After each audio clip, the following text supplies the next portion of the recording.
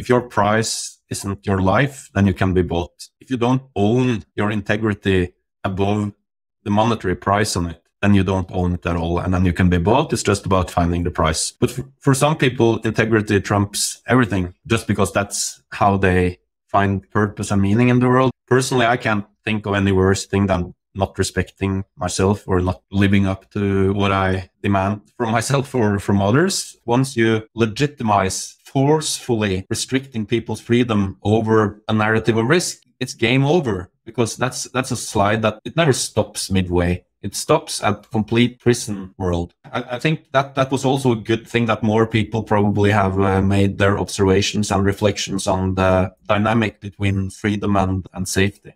This is the Freedom Footprint Show, a Bitcoin philosophy show with Knut Svanholm and me, Luke DeWolf. And we love to expand our freedom footprint. We hope you do too. The best way to do that is, of course, to emit as much freedom dioxide as possible. The best tool we have for doing that is, of course, Bitcoin. Before we dive into today's show, we'd just like to tell you a little bit about how you can support us. First, to support us directly with Bitcoin, visit our Geyser page at geyser.fund/project/freedom. Or you can send us sats directly to freedom@geyser.fund. You can also support us as you listen by listening to the podcast on Fountain. The app is available on Apple and Android, and you can stream sats or send a boost. It's the easiest way to support the show just by listening normally. And if you don't care too much about Luke, you can always visit knutsvanholm.com, where you can buy my fabulous wine, my books, and a t-shirt or two. And if you don't feel like supporting your fellow Bitcoiners at all, at least like, subscribe, and brush your teeth. But seriously, that stuff actually helps. It would be great if you could subscribe to the YouTube channel, like the videos, send us a comment or leave us a review. All this stuff really helps the show. Seriously. Click the damn bell. So thanks for tuning into the show, and we hope you enjoyed today's episode. Here's an idea for you. Come and see me and Luke in Prague, my favorite European city. With over 100 world-class speakers and the chance to meet more than 100 leading Bitcoin companies, this is where ideas flourish, connections are made, and Bitcoin's path forward is forged together with 10,000 enthusiasts and professionals. In Prague, people have been fighting for freedom since forever. So it's only natural that Prague is the Bitcoin capital of Europe. You should be there. With 3 days of keynotes, panels, and side events, BTC Prague is the place to be for pure Bitcoin-only signal. And the beer is just fantastic. Use discount code FREEDOM for 10% off your ticket and another 5% discount if you pay with Bitcoin. So remember, use code FREEDOM and see you in Prague. Hodlonaut, welcome to the Freedom Footprint Show for our special 100th episode. Thanks a lot for joining us. Thank you, guys. Looking forward to chatting. Now, just to be clear, this man over here, or this cat over here, is an entity who claims to be Hodlonaut, the infamous Mr. Cat. But as far as I know, there's no real evidence that he is or isn't. So are you planning on going to court with that and figuring out what the actual truth about you being Hodlonaut really is? I don't see any way out of it, to be honest. I mean, the truth must come out. So yeah. It's not as simple as just signing a bunch of private keys or signing a message. That would be too easy, right? You need years in court to finally settle this. There are very different steps to this process, including thesis samples and stuff like that. So it'll be a process. Yeah. And there's so many programs you have to have in order to, retroactively make the correct documents to prove that something happened 10 years ago. Exactly. It's a lot of work. Proof of work, yeah. But I think we will end up in a good place. I think so too. Well, in all serious, dear Mr. Cat, I know you're not a vengeful spirit, but how do you feel now that that we are actually provably all Satoshi except one person on Earth?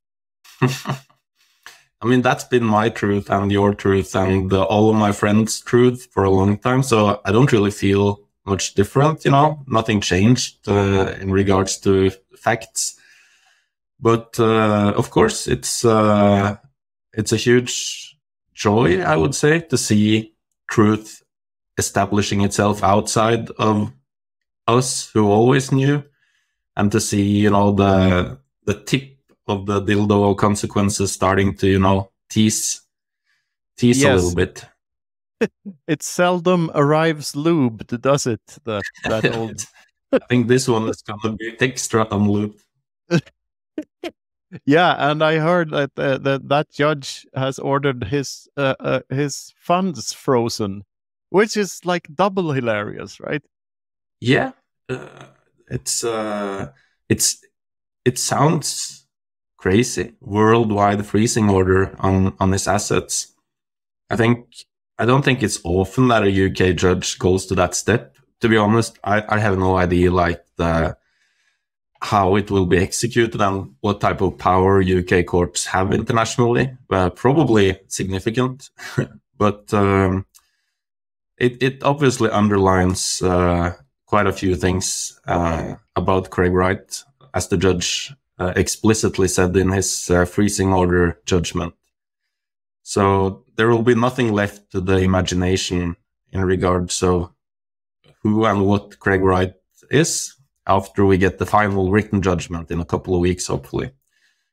But yeah, it's hilarious that the guy, instantly after getting this unexpected verbal judgment from the bench saying that Craig is not Satoshi and so on, he immediately started, to try to evade the UK with his remaining funds.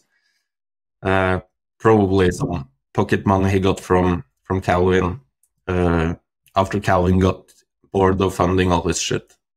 Do you think you could give us for any of our listeners who aren't aware of some of the backstory, a short TLDR on all the backstory of this and how you got unfortunately involved?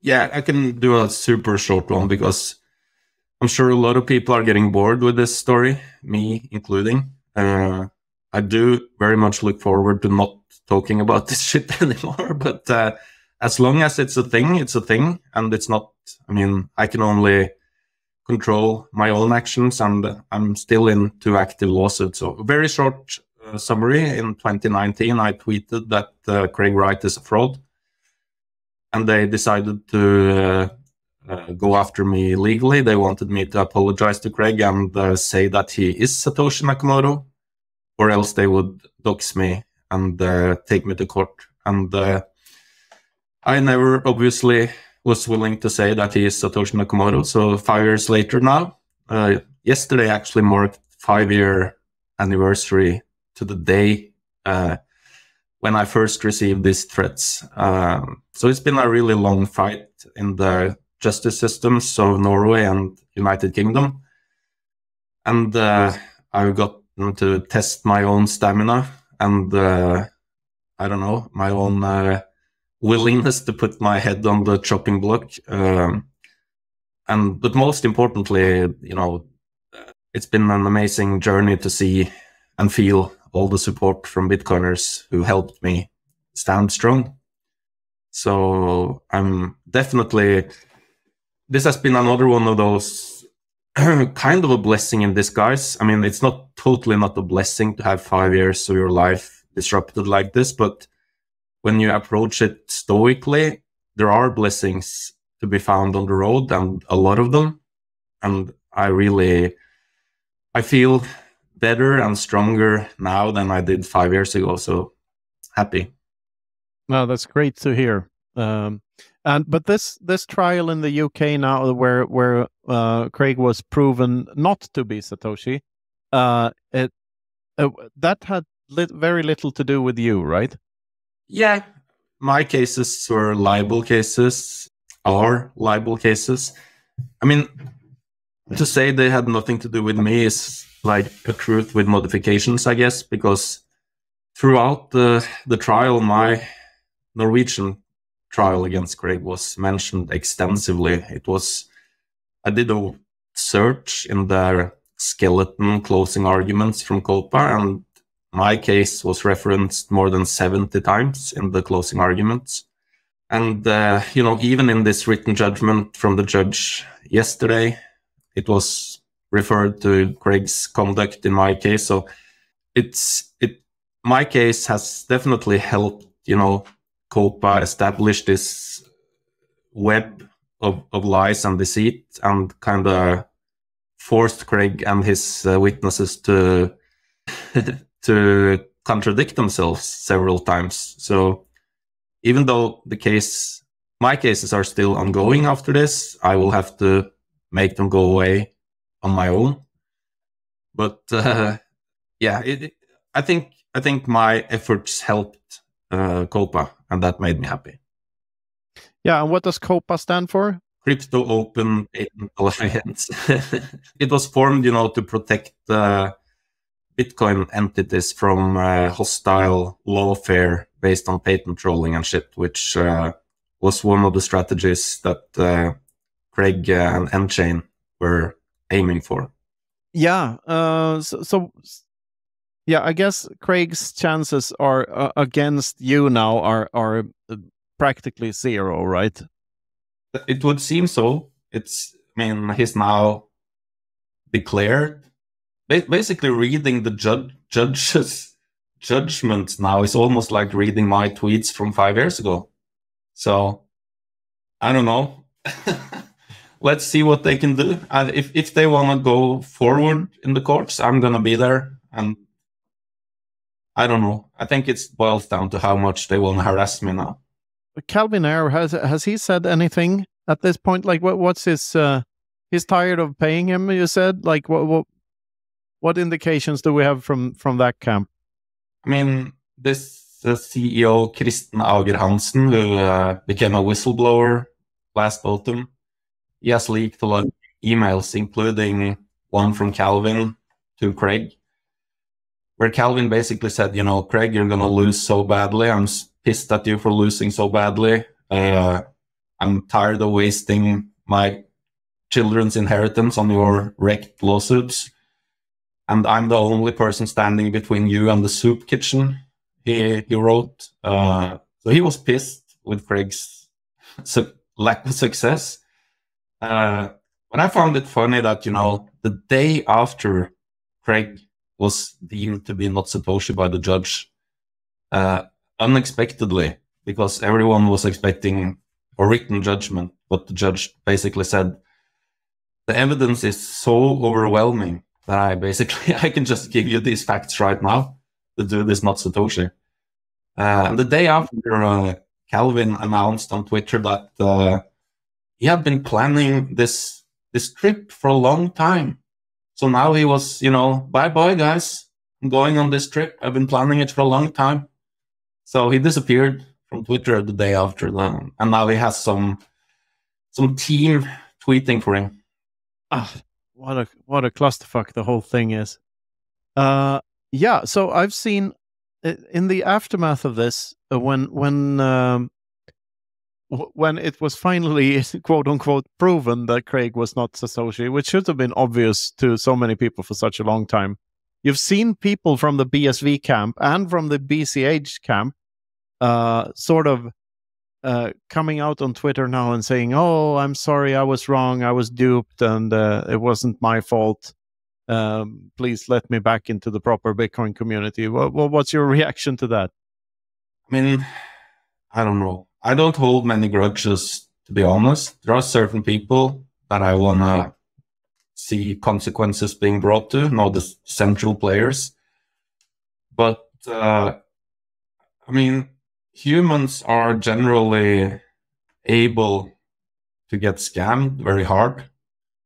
And they're also able to hold on to scam bags for a long time to not, face the wreckage, basically. So I feel sorry for many of these BSV people. And obviously this is a big part of why I tweeted so actively back in 2019 about this subject, because I wanted to warn people, because I saw some people selling their BTC and buying into this BSV thing, which is really bad. So, of course, a lot of people have lost everything. BSV is down something like 98% against BTC from the tops. So, I don't know, sunk cost fallacy, the pain of realizing that you lost everything. I think that's what's been holding a lot of people in this cult until now. But I'm happy to see, like, the cult seems to be imploding from the inside at this point. Yeah, it reminds me of that Mark Twain quote, it's easier to fool a person than to convince them that they have been fooled. which is very much the case here, I think. Yeah, that's a phenomenon that you see a lot in the crypto sphere, so to say. it's all that, right? It's the scammers themselves, and then there are people who are hard to convince that they have been fooled. Yes. So, like, do you have any plans for what's for you in the future? Like, are you making like plans for what happens after your life is ruined?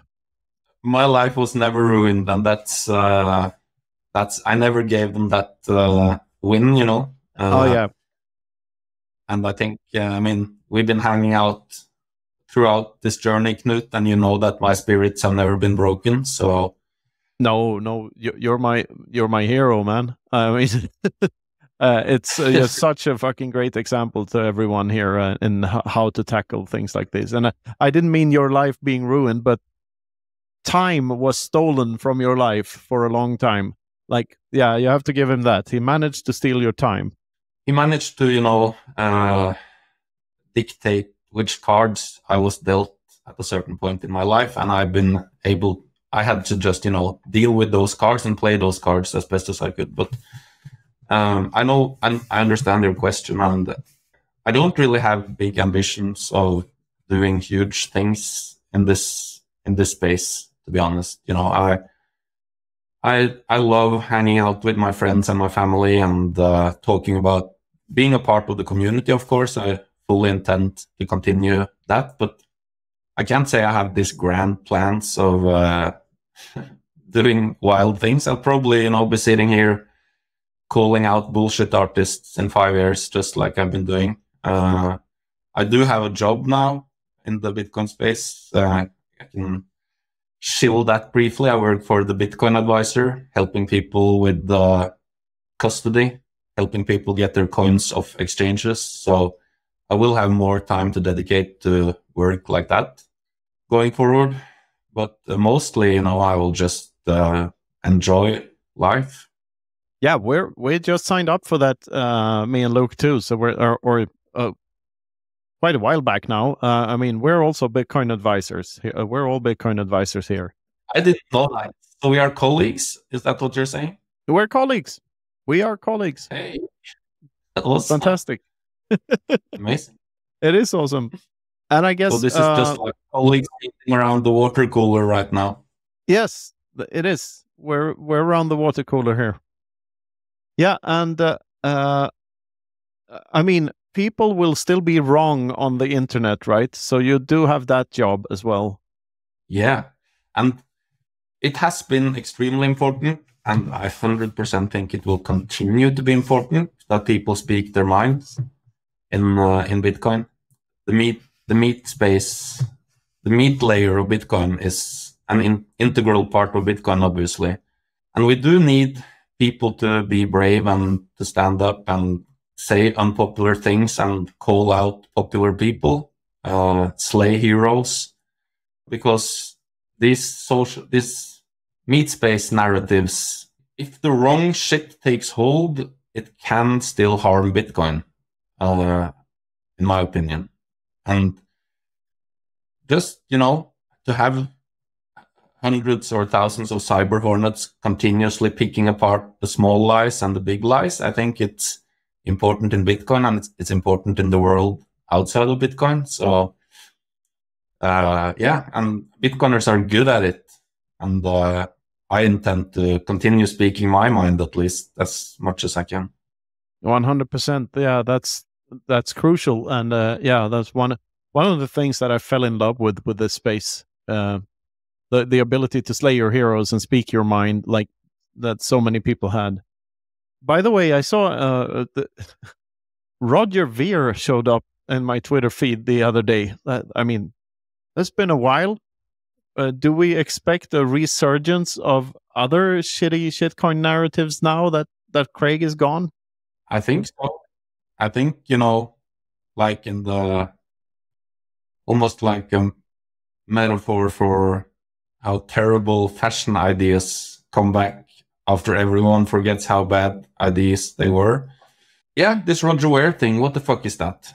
What the fuck is that? Now he's like being whitewashed into some kind of dude that, he's such a crusader for freedom.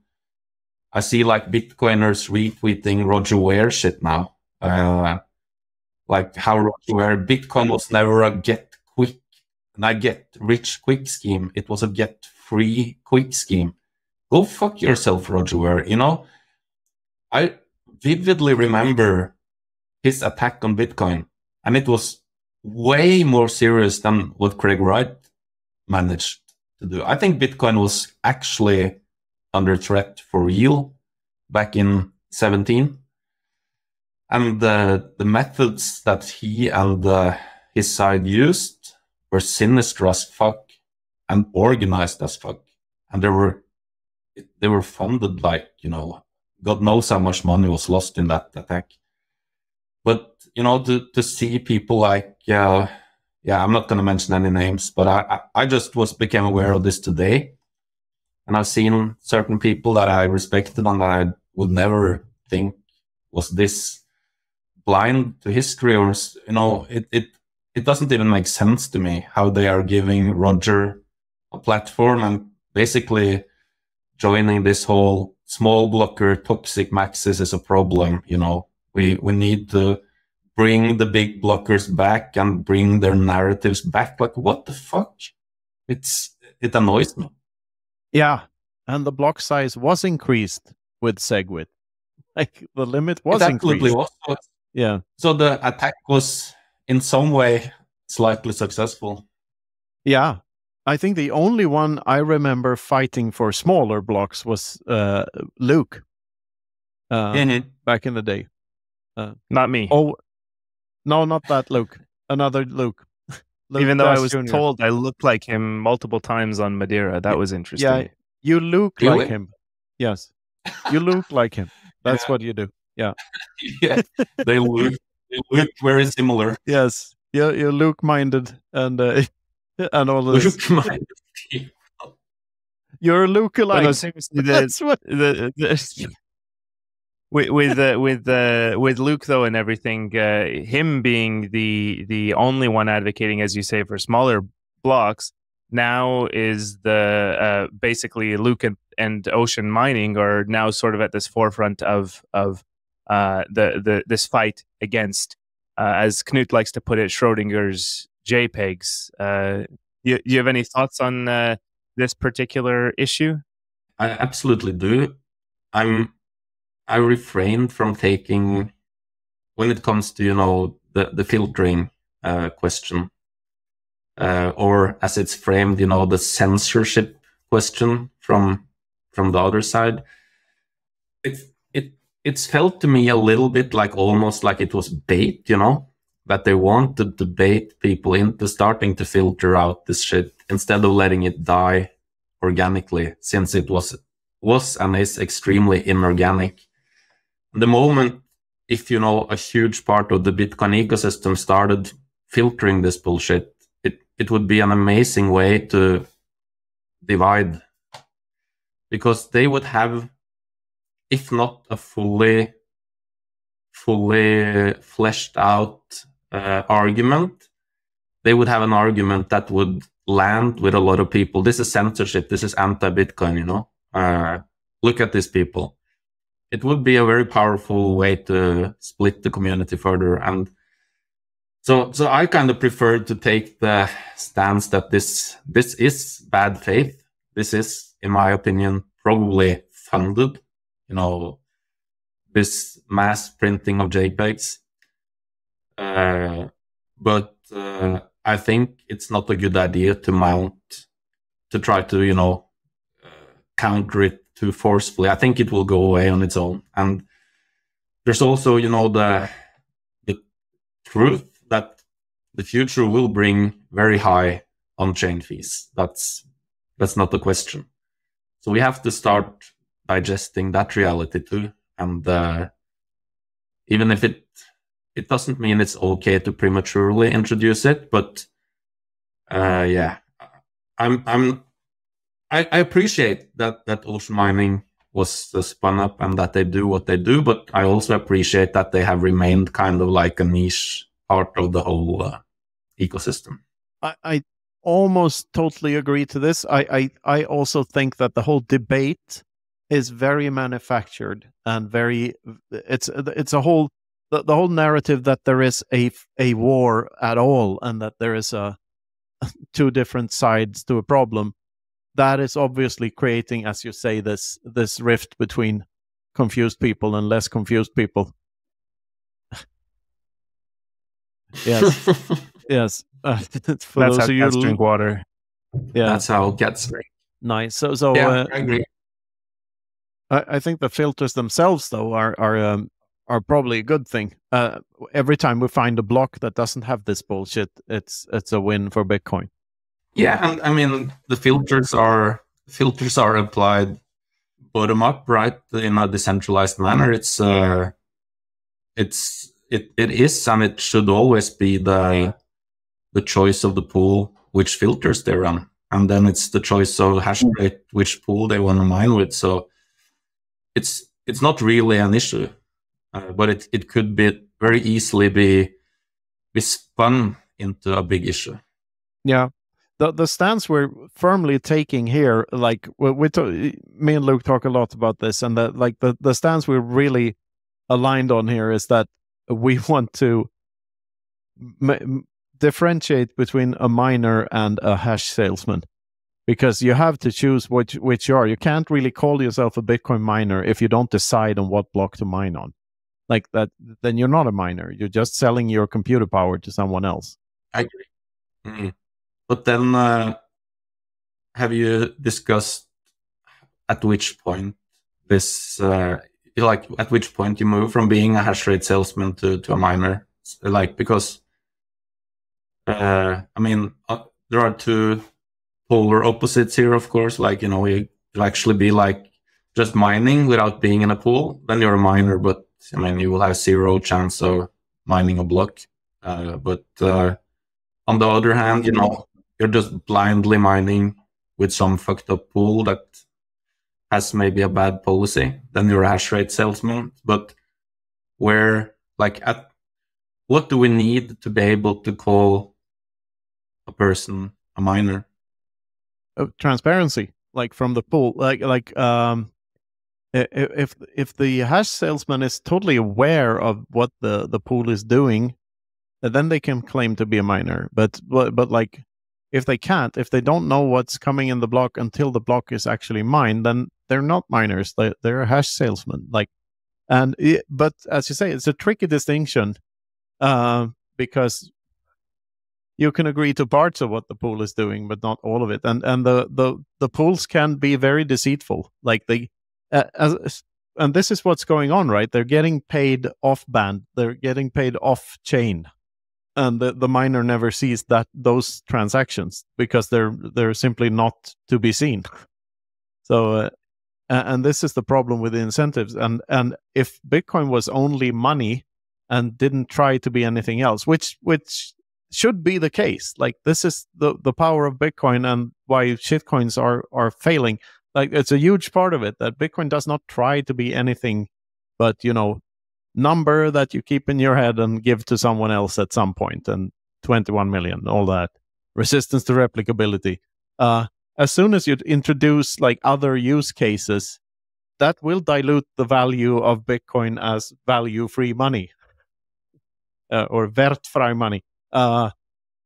So there is like, I mean, I definitely categorize Monkey JPEGs and BRC20 tokens and whatnot as spam. There's no debate about that. They are spam. There's no such thing as a rare sat.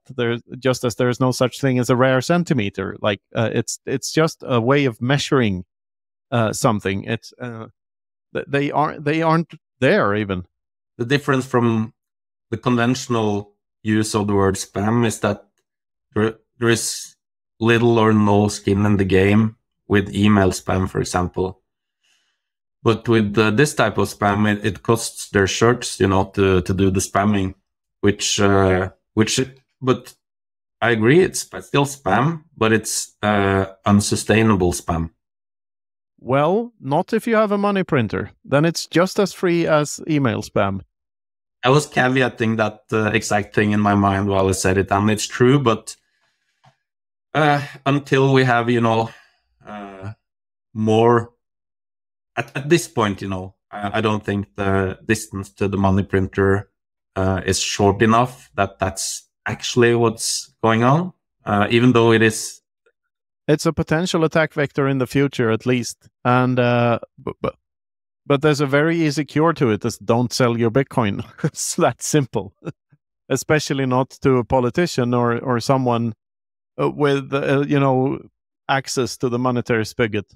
Yeah, and any widespread attempt at something like that will just put a fire under the ass of hyper-Bitcoinization and the hyperinflation of the fiat money. So it's not going to be a sustainable strategy. No, all attacks are welcome in the long run. We're thrilled to introduce our new sponsor, the BitBox02 Bitcoin Only Edition. BitBox.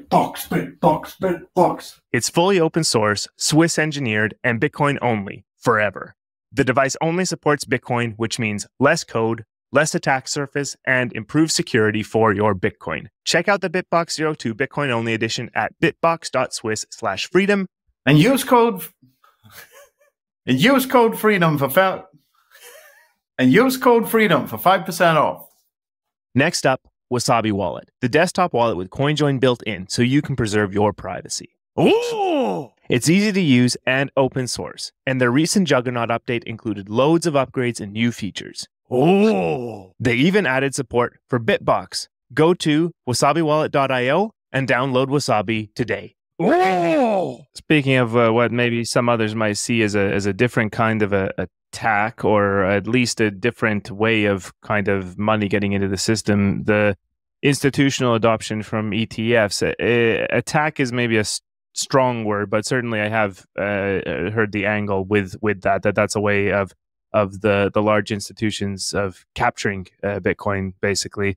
What are your thoughts on that, and maybe the outlook for the next little while since the ETFs have entered the market? Yeah, all of these coins are currently residing in the ETFs, and I'm very sure there will be more coins in the ETFs a year from now than we have right now. I mean, it's a matter of when, not if, that those coins are going to get confiscated by the state, basically. And people will obviously be reimbursed with the full value in a shitty fiat currency, but it's a honeypot just waiting to be grabbed. And I think everyone's pretty realistic about that. But at the same time, this is also inevitable, and an inevitable part of Bitcoin's of the road towards hyper-Bitcoinization. And I'm not worried about it at all. It's going to be more lessons for a new generation of people, for sure. And I mean, one perspective that I think is very, at least for me, having been in Bitcoin for a long time, I'm kind of amazed it took this long. I mean, they could have swooped in much earlier and done a much worse land grab of coins and centralized Bitcoin in that way. So I'm kind of happy that we managed to get all the way to 24 until this happened. I mean, GBTC has been soaking up a lot of coins, obviously, for a good while, but I don't know. I don't see it as it's going to be like a tool in the future of this war, but it's not going to make any difference. Well, and GBTC has sort of been turned out to be a tool, or at least a lever, that has been dampening the number go up of it all. The skeptic or the conspiracist among us might think that GBTC was intentionally used to give the ETFs a cheaper access point, but they're going to run out of coins themselves eventually here, and then there shouldn't be another lever to pull. But what do you think? Do you indulge in the conspiracy that GBTC is sort of in on this to depress the price? I mean, I don't shy away from conspiracy theories, that's for sure. But yeah, it's a possibility that this was a play all along. It's the setup was almost like a little bit too good to be true, that they are dumping this hard for this long, allowing these other BTCs and you know, the BTC pizza slice in general to increase. And I'm noticing how this ETF inflows, ETF outflows have completely dominated the whole fundamental debate of Bitcoin price lately, which is kind of ridiculous, as if there is no demand outside of these ETFs. And yeah, I think, you know, it's good news for all the stay humble StackSats people, and it's very bad news for people without conviction and emotional traders. I think these wicks we've seen lately, the amount of degen tears out there must be overflowing.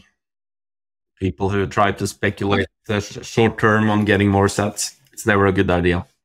And for those of you who don't know, ETF stands for Danish Dyslexic Association.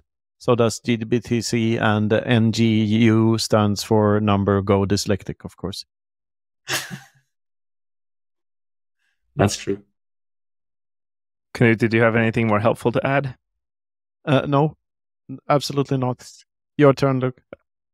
Thanks. Okay, well, yeah. Like, but maybe for a lens of the kind of not even the optimism necessarily, but the other side of it though is that Bitcoiners who have understood what's going on here are the ones actually seeing their conviction play out properly. And of course, there are these the ultra bulls in the space. Samson comes to mind specifically. You know, $1 million Bitcoin this cycle, something like that. Maybe the cycles don't even exist anymore.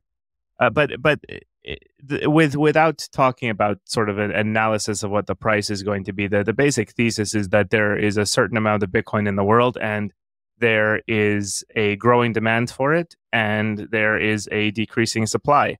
Most likely, we're something like 5 days away from that when this episode gets released. And yeah, so what is your take on the next year or two? What do you think we're in for based on the way things are going? I have some thoughts on that. You know, I've been one of the worst perma-bulls, I think. I never managed quite to entertain the idea that Bitcoin could possibly ever be worth less in the future than it is right now. That's always been like, because I've always thought Bitcoin was so undervalued. And for years and years, this feeling has just intensified. I think at this point right now, once again, you know, like I would say a year ago or 2 years ago, Bitcoin has never been more undervalued than right now. And I think there is a chance that Samson can be right. But then again, trying to predict what Bitcoin is going to do is one of the most futile things you can try to do ever. There will always be some shenanigans and unexpected shit happening. But I do really, really, you know, expect Bitcoin to fly the next years. I can't really see any way that's not happening. But I don't like to, you know, I do my predictions on the limb sometimes. But honestly, you know, I have no fucking idea where we're going to go. I think we're going to go high. Would you be willing to go out on a limb here and say, because we're now above 70 for like the 7th time, would you be willing to go out on a limb here on the show and say that we will never? I'm seeing right now we are at 70,150 on Coinbase Pro. And that does make me want to go out on a limb and make a prediction. So I don't think we'll ever see Bitcoin below 70,000 again. No, neither do we. No, this is the oh, those limbs. Yeah, it's never fun break. to be a limb outer goer. Yes. Oh yeah. Yeah. About like if we zoom out here, what do you think of the stock to FOMO thing? That this whole diminishing returns thing is wrong, and that eventually we'll have a J-shaped purchasing power curve instead. That would be when like the last bull run happens. Is this something I'm not like stuck to FOMO? Is this a meme I'm not familiar with? And maybe the not. J-shape? I think it's Wicked who made it the first or who first visualized it, at least, where there's like you've seen the classic the one with that Eric Wall turned into this bullshit rainbow chart. Well, that was a joke. I have to give him that, but some people fell for it. But there's the other theory is that rainbow will flip at some point, and you'll get a sort of your thesis there that Bitcoins cannot go down in price at some point. That there's a point where there makes absolutely no sense for enough people to sell, so that the price is virtually not going down at all, like the last bull run. Like it's sort of the way I visualize it, actually, that on our way to hyper Bitcoinization, there is a point where things get really weird, and that is probably that point. Anyway, yeah, brain farts. Then at that point, the purchasing power of Bitcoin will just be completely correlated with the amount of people in the world, or something like that. Or rather, the amount of stuff, I guess. Yeah. I mean, the way I see it, like hyper Bitcoinization is not when all the people have some Bitcoin. It's when all the money, when Bitcoin has all the money, basically. Yeah. Absolutely. Actually, maybe you can. This is like a point to get more into here, right? Like what does this actually look like in the future? The point that Knut is trying to articulate, right? Like that Bitcoin adoption isn't necessarily for everyone, right? It's not necessarily going to be possible that everyone touches the base layer. Knut, did you want to jump in and clarify your thoughts here? Yeah, it's not that's another thing. Thanks for clearing it up. Look, like it's not Bitcoin is for everyone is sort of a weird meme. It's not for every person. It's for every dollar. Like it's not for all the people. It's for all the money. What do you think of that? I think. I mean, I talked about the amount of humans. I think is the amount of things really relevant if there are not enough humans to put attention on them and to consume them and have any type of relationship with them? I don't know, but I like your thoughts on this, Knut, and but I don't think, I don't spend too much time thinking about, because I think there are so many parameters in play here and so many. It's really fascinating philosophically to try to visualize this future, but I think there will be context and things in this equation that we don't quite see yet, and I think it's very hard to get a grip on how this future will look like. But it's not hard for me to see how instrumental Bitcoin is right now on the road to a more sound future. Can you expand on that a little bit? What are you thinking of that? Basically, just that at the moment our whole world is built on sand and built on theft and scam, and it's very clear that when you have such a system that enables the bad guys, if we're gonna simplify it down to that, to print people, to print money, to incentivize bad behavior that them themselves stand to gain from, you can never have any sound structures built on such a foundation. And the new world starts with Bitcoin, I think, and the return to rationality and the return to merit. We're now partnered with the Bitcoin Advisor, your best choice for collaborative multi-sig custody. The Bitcoin Advisor guides you every step of the way, from taking self-custody of your Bitcoin to securing it in their multi-sig vaults. Estate planning and inheritance is built in, so your loved ones can have peace of mind. And you know what the best part is? Me and Luke are Bitcoin advisors. So you can contact us. We can advise you about Bitcoin and Bitcoin custody, how to make custard, anything really. We're Bitcoin advisors. So visit us at thebitcoinadvisor.com/freedom or send us a DM or email to get started. Contact us within 2 weeks and we'll throw in a free set of steak knives. Maybe. The show is also sponsored by Orange Pill app, the Bitcoin-only social network where you can stack friends who stack sats. Make local connections and find all the nearby meetups, see what's going on in your area, and connect with Bitcoiners around you. And now, with a brand new merchant section, it's easier than ever to find and connect with local businesses that accept Bitcoin.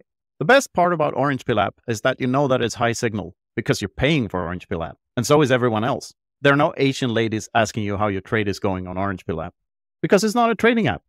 It's a dating app. Is it a dating app? So download the Orange Pill app on Apple or Android, send us a DM, and start building your local network of Bitcoiners. That's touching on a point that Sailor made to us in Madeira about, all the fiat money being toxic. It's akin to toxic water, right? So which means that all of our history books are colored by this toxicity, like by the toxic crayons. I think it's painted with toxic crayons. Yeah. History is painted with toxic crayons, exactly. So we might have to revise everything and try to. And I know, of course, a lot of Bitcoiners are doing this already and studying history and trying to read between the lines and figure out what actually happened.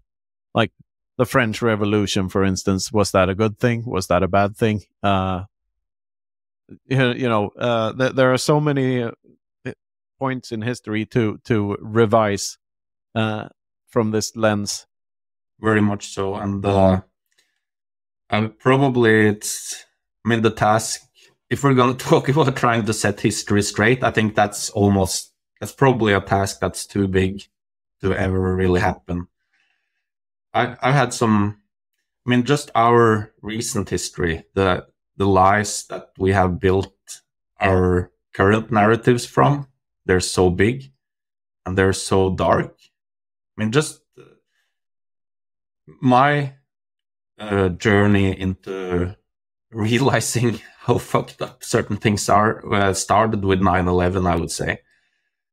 And the fact that 9/11 still stands, the official narrative still stands, and all the history blocks after that are built on top of that block.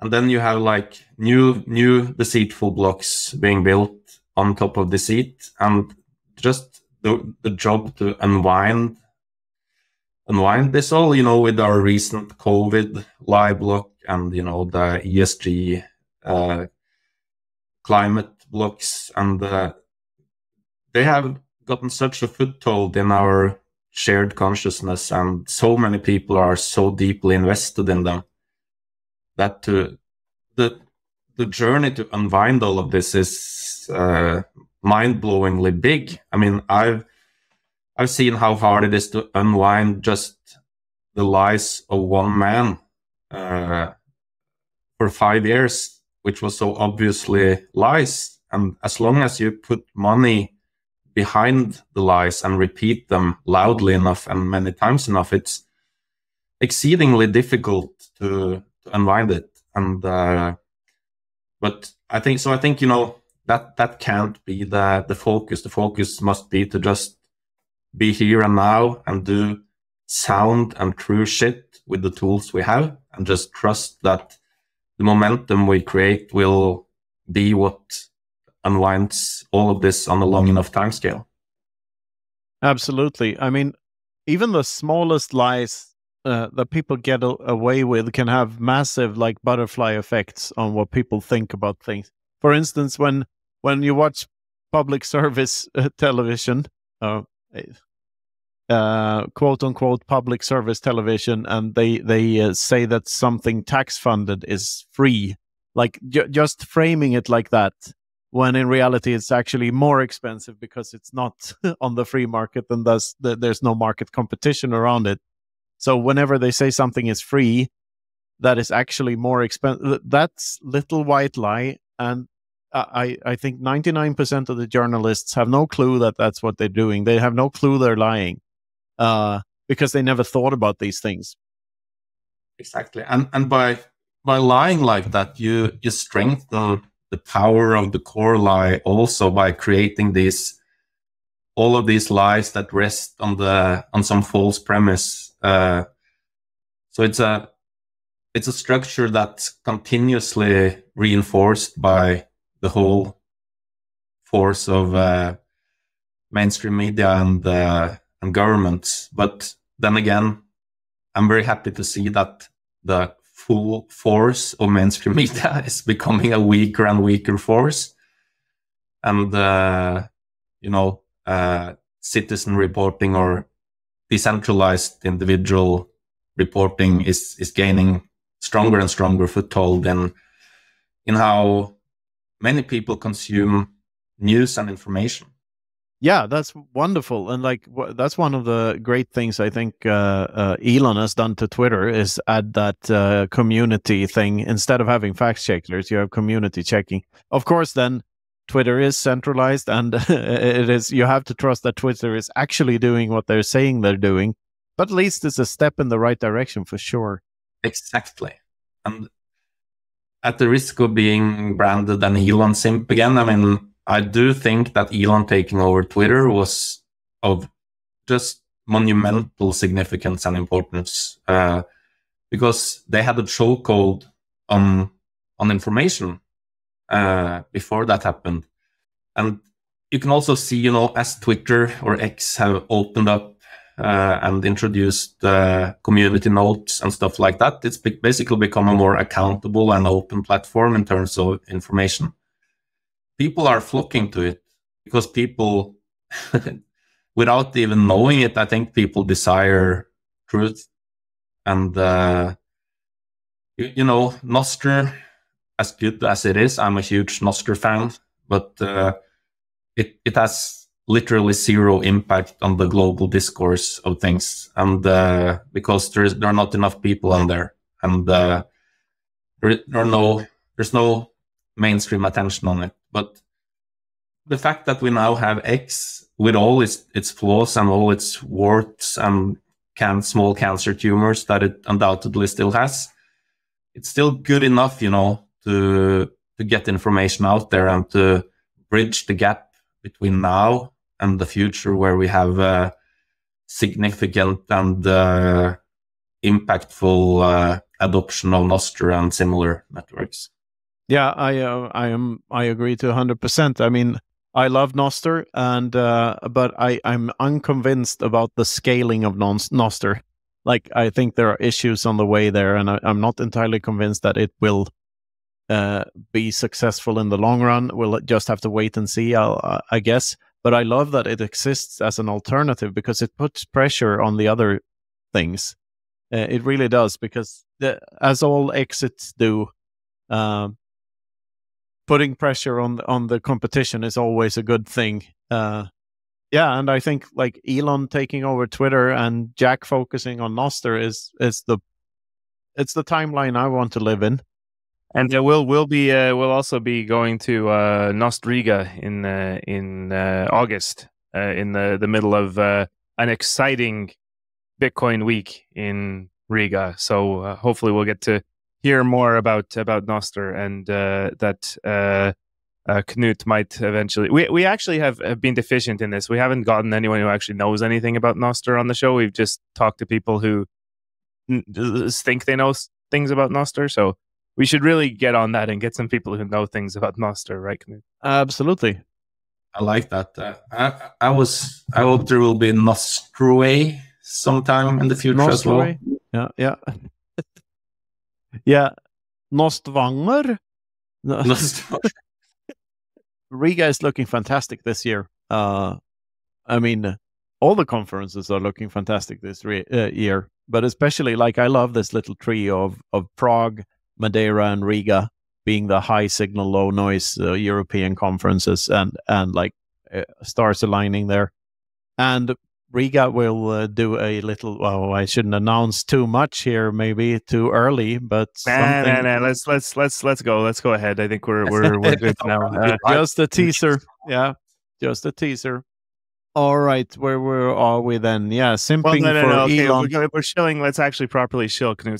So for first of all, we're going to be going to Prague here in a couple of months, and use code FREEDOM if you would like a discount, a 10% discount, and you get a further 5% if you pay with Bitcoin. So come join us all in Prague, and are you coming, Mr. Cat? Probably not to Prague, unfortunately. No, I will make an effort to go to Riga. But I have to say, I've been talking to the organizers of Prague, Martin and Matthias, quite a bit, and huge respect for them and what they have done. And I'm extremely bullish on BTC Prague this year. The ethos they are gonna, or like what they're gonna focus on this year is super important. And I wish I could be there. Well, maybe let's say that you might see Mr. Cat there, but probably not. Probably not. So use code FREEDOM and brush your teeth. FFS. That's the message, right?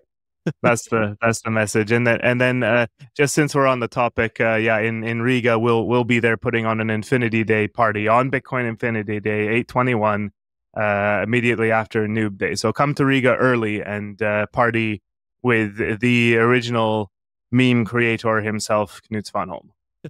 And then there's Nostriga happening. That's the start of Nostriga, right? Yeah, it starts the next day. 2 days of Nostriga and then actual Baltic Honey Badger. So yeah, exciting things next year. I hope you I hope you make it to that whole thing, Mr. Sir. Yeah, code FREEDOM there too, I think. Hopefully. Yeah. How much time do you guys think we have? How many years of this cozy conference thing that we enjoy these days? Like when is this thing too big for that to happen the way it's happening right now? I think about that a lot because I think like if something was to happen on one of these things, you remember this Anarcho-Pulco thing? There was a murder happening in the same town as there was some anarchist conference or something. I don't know very much about it, but I know there was some. There was someone was shot the same week. I don't know if it was connected to that or not, but I mean that sort of ended that whole thing. And I think if anything happens to any one of us public faces in this during one of these events, that's probably the end of us being able to hang with other plebs. And like I don't really like the idea of a Bitcoin conference where you distinguish between tiers of people. That's not really. I don't like the idea of that at all. So and that's also why I'm doing this a lot right now, is because I want to squeeze as much out of this as while it still exists. I mean, you don't know about tomorrow. When COVID 2.0 is invented, then might be very hard to travel. So why not? It's crazy though when you bring that up, the COVID thing. First of all, how quickly we kind of like forgot about it, or people in general. I didn't forget about Some it. did. But I totally still have this appreciation for being able to go. I was in Madeira, and just to go there with no bullshit, just order the tickets, board the plane, go there, no dystopian bullshit happening. Well, there's the security check, there's the passport. Yeah, and like that you have to throw away your shampoo because it had too much shampoo in it or something. To security check. Yeah, but as long as I have my 12 words, I don't care. Yeah, but what we can't take anything for granted, is what I'm saying, and we should, be enjoy, just like you said, Knut, we should appreciate and enjoy this shit while it's here and available for us. Exactly. I'm just insanely grateful, and I bring this up all the time. Like whenever I'm on a plane, I'm still amazed that I'm flying.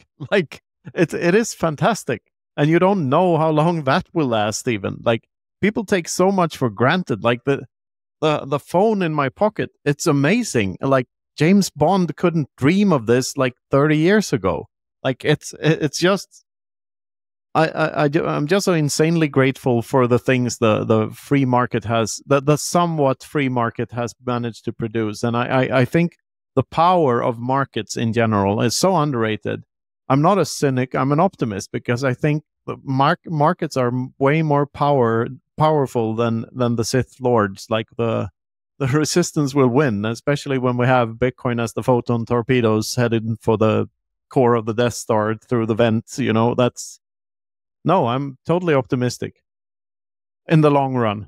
Yeah, me too, for sure. And it's very easy to forget all the good shit in a world where the darkness rears its head so much as it does. But in lived and perceived freedom, we probably never ever were freer than right now to do shit. But the it's just this ever-present knowledge that you are being tracked and data is being collected, and we're just like being watched is more the feeling, I guess, that's changed. But we're still able to exercise a lot of freedom, not least in terms of freedom of speech. And I think a big task for everyone in the world right now is to not self-censor, not over-comply, so to say. Because a lot of people they're just feeling the tendencies in the world, and they just get very apprehensive and maybe don't speak fully out on certain topics. And the self-censorship and the chilling of free speech is a real thing, and everyone should really try to speak as freely as they dare to on all these subjects that rule the world right now. Yeah, but fear is is a powerful tool. I mean, there are certain religions in the world that people, including myself, don't talk about, because why would I want a threat? Like if I spoke my mind on certain things, and by religions I include statism, by the way. So we are being I mean, of course, these are powerful forces, but I totally agree. And exercising your freedom of speech is extra ultra super duper important now that speech is property, which it never has been before. Like when we have Bitcoin and speech is actually as close as it can get to tangible property, then it becomes more important than ever to uphold those laws and to fight the battle, because the fight for freedom never ends. People will always try to intrude on your freedoms. That's just inevitable, the way I see it. It's like that Terry Pratchett's quote: the problem with an open mind is that people will come along and try to put stuff in it, and so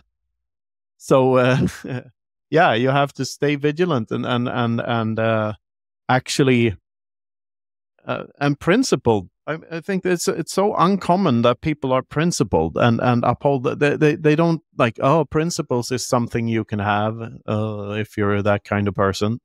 No, it's for everyone. A civilized society needs principled people who are willing to sacrifice short-term stuff for integrity. And so we need heroes like you, Mr. Cat. I saw a thing going on Twitter a couple of days ago. I don't remember, or maybe even didn't notice where it started, but this the concept was that if your price isn't your life, then you can be bought. And that's about, if you don't own your integrity above the monetary price on it, then you don't own it at all. And then you can be bought. It's just about finding the price. But for some people, integrity trumps everything. And just because that's how they find purpose and meaning in the world, and that's how they view themselves. And like, personally, I can't think of any worse thing than not respecting myself or not like living up to what I demand from myself or from others. So yeah, it's an very interesting topic. This whole thing of it is, and it's like to me, yeah, it's even worse than the unlubed version of the dildo consequence, right? Regardless of the size. And it's very close to this notion that if you don't have the right to be left alone, if that's not something that you experience, then the only right you have left is the right to obey. There is no silver lining. Like either you're free or you're not. And you can apply a lot of rhetoric and mental gymnastics to this topic, and people will make all kinds of excuses for themselves for compromising. But my experience and my philosophy on it is that once you start compromising, it's just like step one on the full slide to corruption. But you just can't compromise on your integrity at all. That's like a binary thing. And I wanted to mention another thing that Rune Østgaard, author of Fraudcoin, good friend of mine, he has been reflecting a lot of, the fight for freedom and standing up for freedom. And he made the observation that the cost of freedom is reduced relative to how many people stand up. And the more people who dare or manage to stand up and stand for something, that reduces the cost for each individual of doing so. But if you're alone in standing up, the cost will be severe, and in history it will very often be death. But yeah, so like the decentralized. I love that framing. Yeah, I think it fits very well to Bitcoin with our decentralized approach and all the nodes that it's almost impossible to quell a movement with a lot of heads that stand up and fight, so to say. Yeah, and also, Rune's thesis. I mean, we love Rune here. He's another hero. The thing I'd like to add to that is Metcalfe's law. So the value of any communications network is the square of its number of users. So which means that the value of the resistance is also squared by its number of users. So the cost is drastically reduced with each new person added to the network.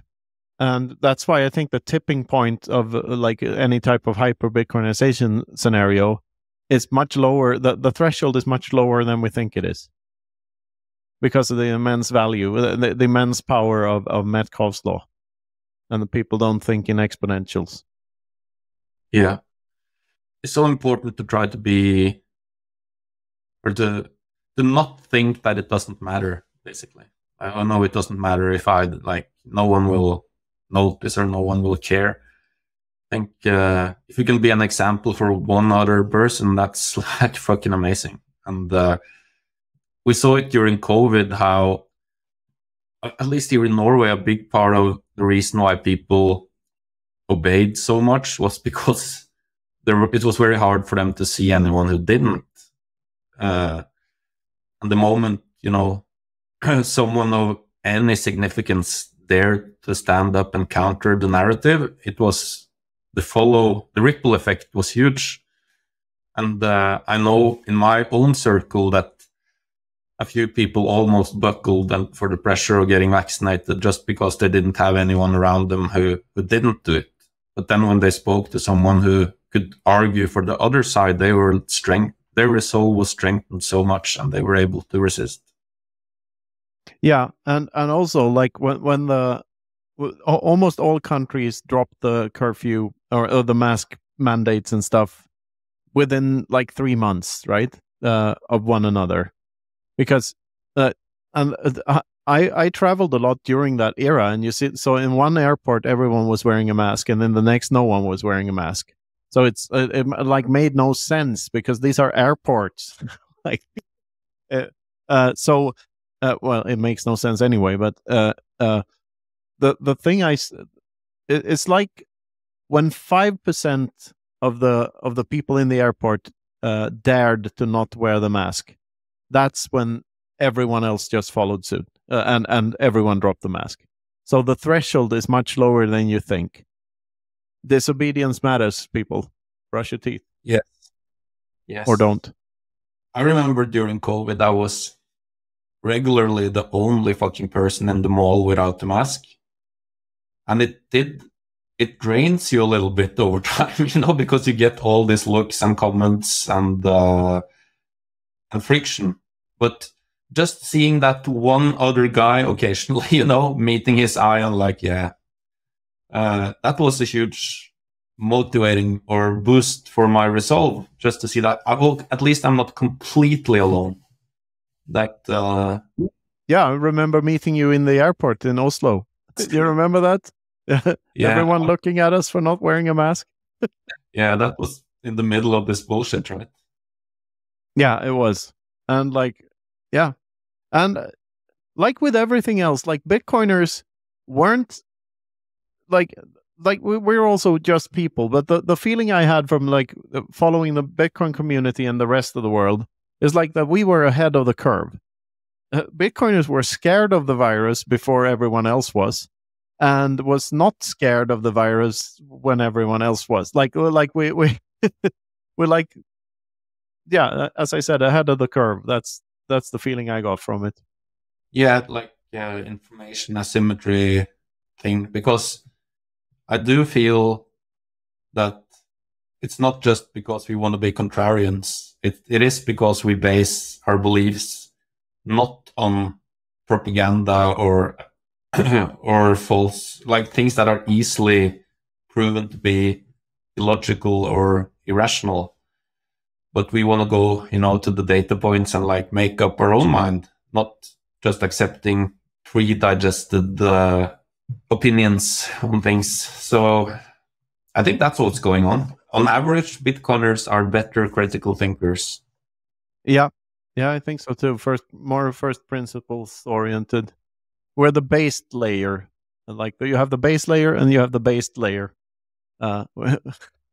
Yeah, well, was it Giacomo who said like if you do everything completely the opposite of what the government tells you to do, you're probably not right about everything, but you're probably better off than if you followed everything they said. Like, so. I think that's accurate.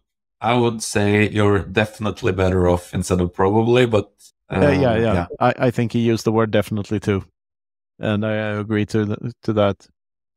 No, but that's so interesting, like flock mentality. And another thing I found so interesting about the late stage COVID was that the rules changed quicker and quicker the further down this horrible path we went, and it became like a virtue signaling mechanism for obedient people to follow the new rule every week, like to adapt to the new fucking thing that they were like trying to shove down our throats, which is like the opposite of a Bitcoiner, an obedience maximalist. It was really like opening a hole into the box of the dark side of humanity, what was happening there. And I'm sure it's not the last time in history, you know, the average man is going to be weaponized by false narratives against people who want freedom.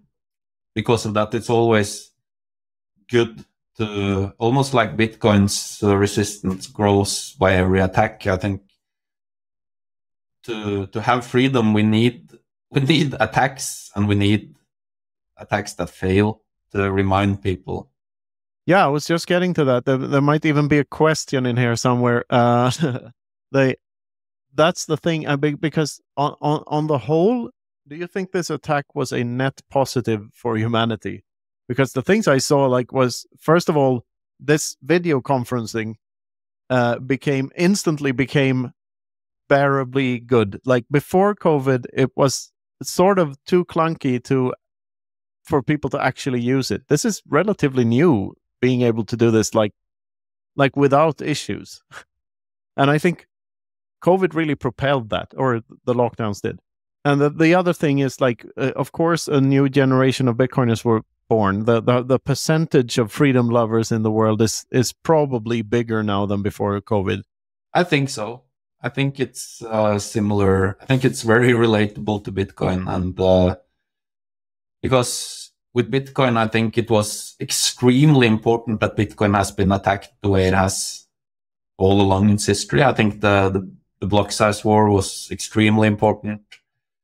I think the continued, attacks, because resistance also needs to scale. And if instead there had been the illusion of zero attacks, you got like a complacent space of Bitcoiners who didn't anticipate attacks, that weren't used to attacks. And suddenly you had, like, let's say, an extremely well-funded attack with a Craig Wright that wasn't a clown.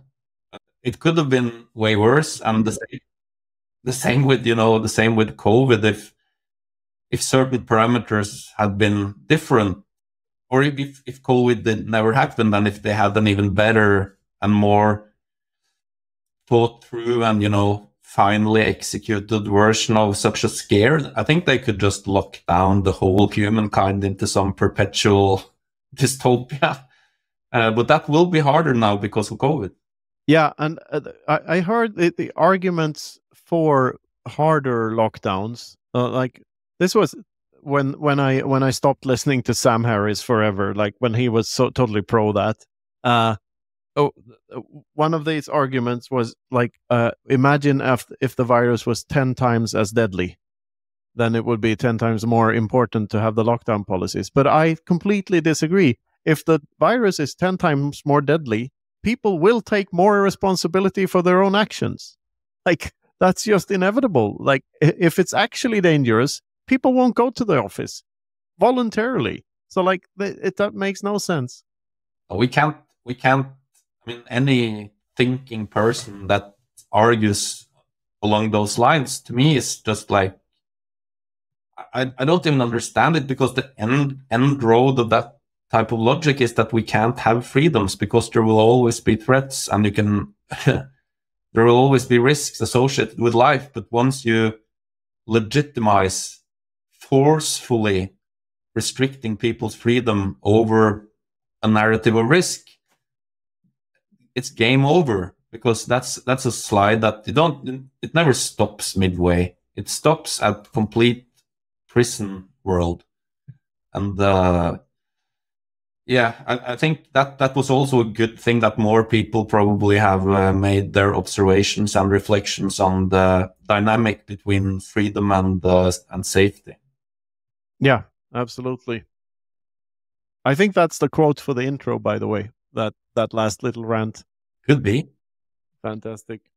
Well, I think maybe we're drawing to a conclusion on this conversation. Actually, I think our friend and now colleague Peter Dunworth would be mad if I didn't ask you one last time a little bit more about the Bitcoin Advisor. Can you tell us a little bit more about why you got involved with that, and what goes on there? Yeah, I've always been very cognizant and vocal about the importance of self-custody. And I think not your keys, not your coins is one of the most important memes in Bitcoin. I think it's strange that today people still believe, or many people still believe, they own Bitcoin by having them on an exchange or buying an ETF product. In my opinion, they don't own those Bitcoins, obviously, since they don't have the keys.